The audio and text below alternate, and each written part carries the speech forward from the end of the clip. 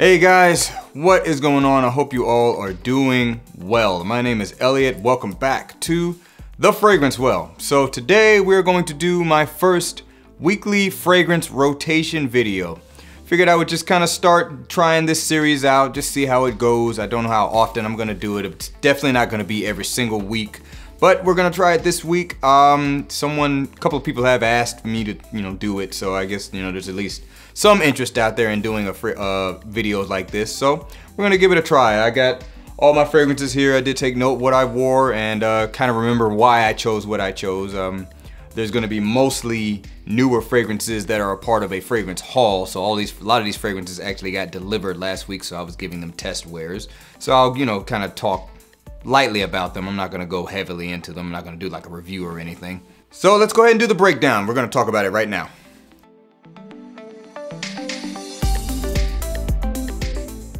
Alright guys, so let's go ahead and get it started. So this is the week of May 14th. So May 14th being Sunday. So Sunday's fragrance of choice for me was from the house of 8 and Bob, Memoirs de Mystique.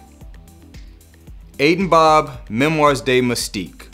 Why did I choose this fragrance? This fragrance is very heavy with neroli, petit grain, orange blossom. So it's basically a bitter orange tree all wrapped up into one fragrance. It's very fresh, it's very bright, has a little bit of a citrus pop to it, but it's a very kind of uplifting fragrance.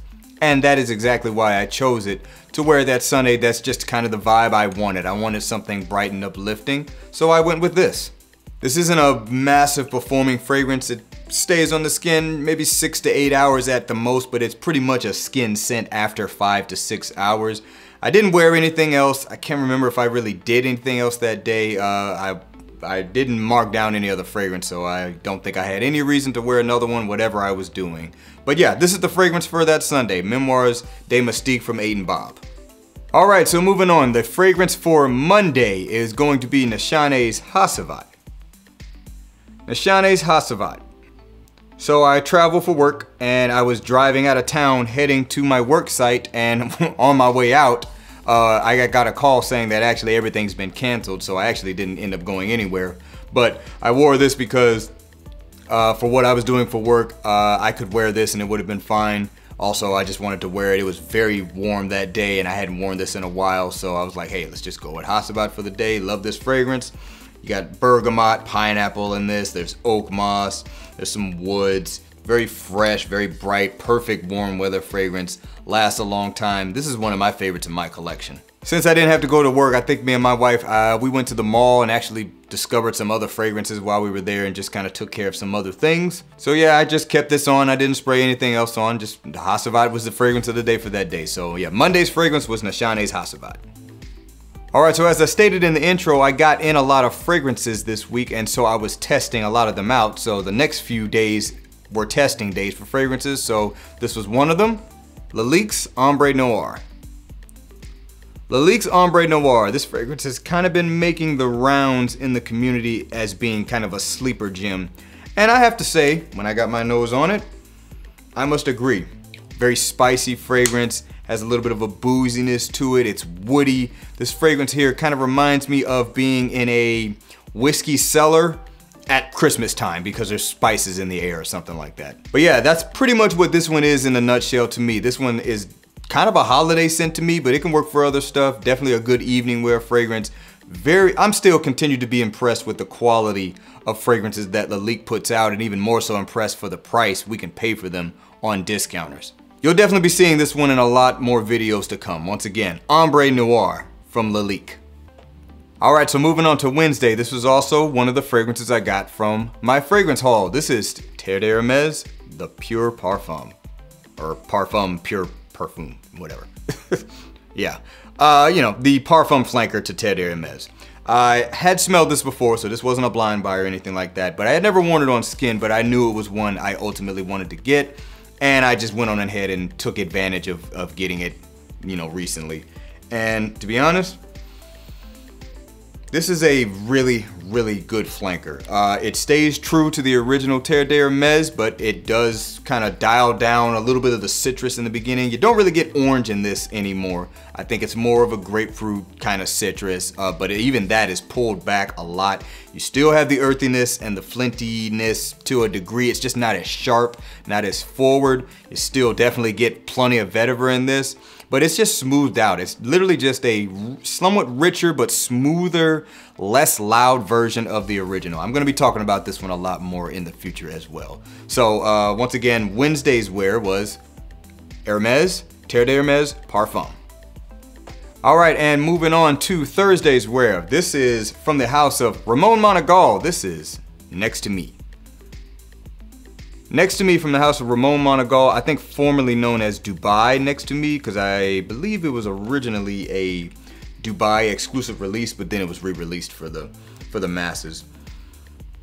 This is a stunning fragrance. I love the little Zippo cap. I did not do that on purpose. That was by accident. It just, you know, it's like the Zippo style cap. So I definitely wanted to try this one out. This is also was not a blind buy. I was able to discover it at my local niche perfumery. When I smelled the Ramon Monegal fragrances that they had at the time, this one really stuck with me. So I went on ahead and grabbed it, found a really good deal on Max Aroma. It was like half off. So, you know, I just went on ahead and jumped on it. It's a fruity fragrance, has a lot of smokiness. It's an incense heavy fragrance, has a lot of woods. There's definitely oud in this, some fruits on the top. There's also a pretty prominent note of peach in the opening of the fragrance. Very luxurious scent, definitely indicative of a Middle Eastern style fragrance.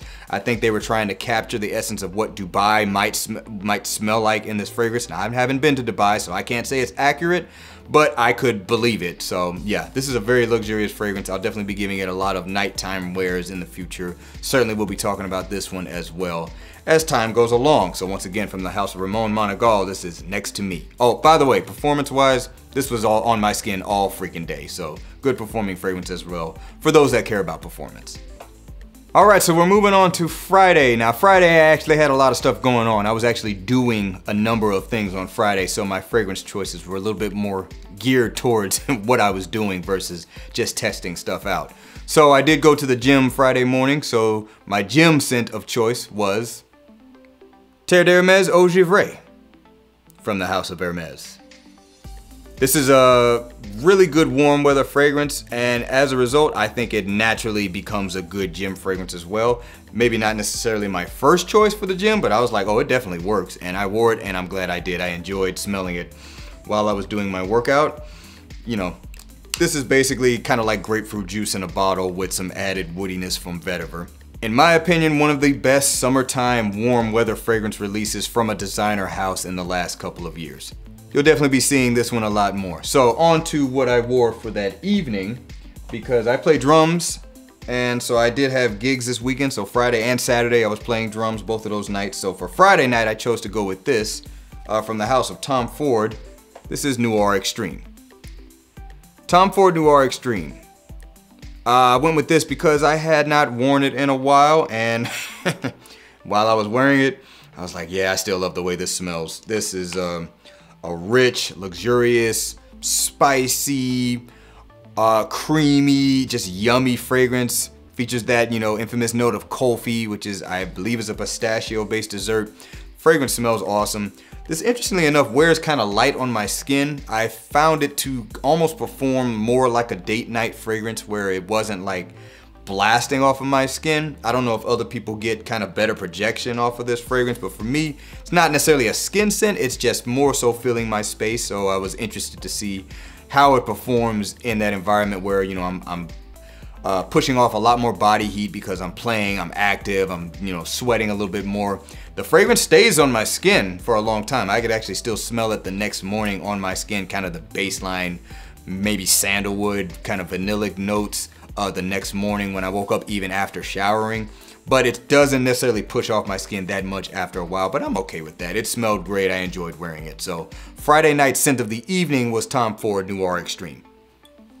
All right, we're on to the last day. So Saturday also has two scents. The first one's coming from the house of Mancera. This is also a new pickup from this past week. This is Sicily. Mancera Sicily. This was a blind buy for me, but I had heard a number of reviewers talk a little bit more in depth about this fragrance, and I trust their opinions, and also just kind of did a little bit of my own research, and I was like, yeah, I think that's a fragrance I want to go ahead and get.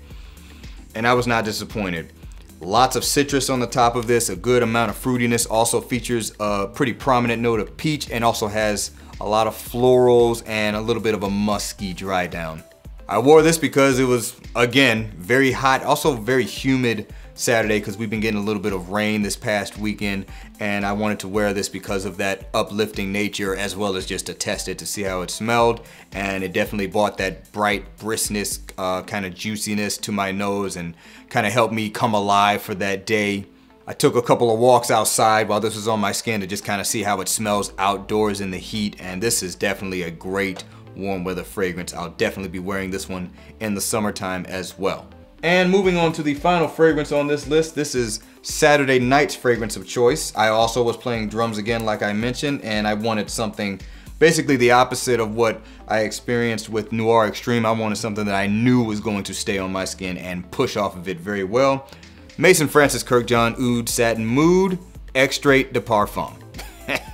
Yeah, this was pushing heavily off my skin. I think what did I do? I did 4 sprays of this.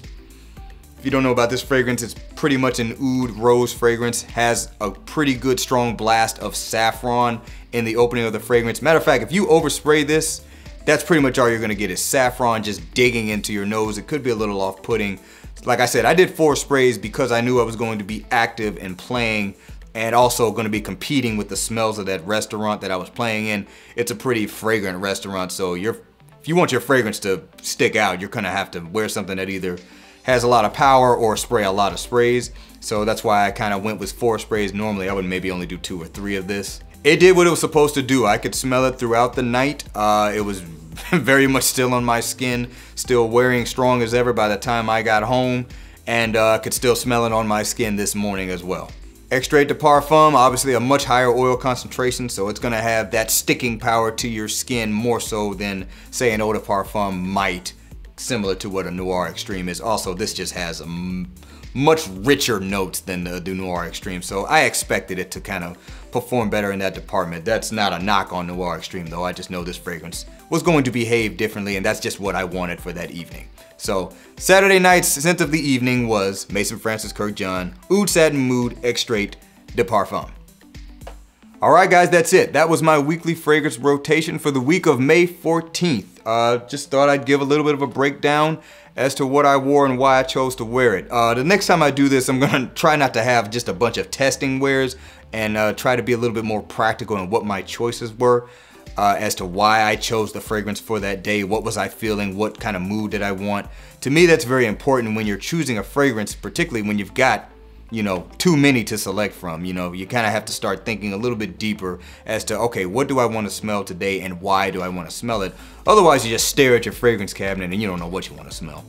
Don't forget to like the video and subscribe to the channel if you like the content. Remember to be well and smell well, and I will see you in the next episode of The Fragrance Well. Have a great day.